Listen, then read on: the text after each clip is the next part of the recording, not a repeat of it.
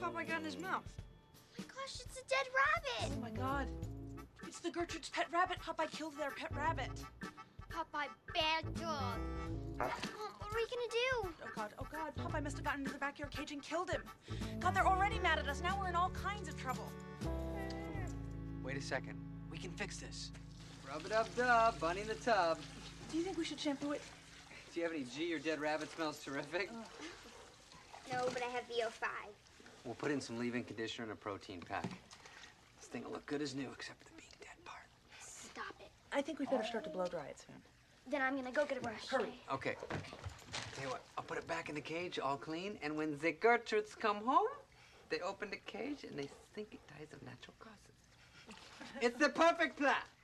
You guys, the Gertrudes, I think they're coming home. All right, let's go. Okay, try it. Here. Here we go. Try it.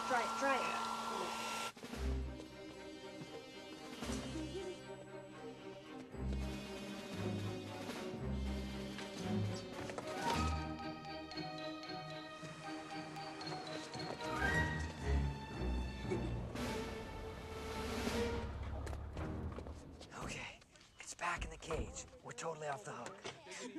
Hey, what's in the cage? It's Peter! Oh! Devil rabbit, devil rabbit, devil rabbit!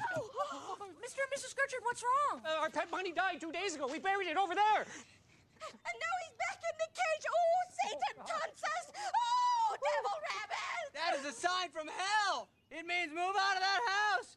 Move, spirits of rabbits. Get out!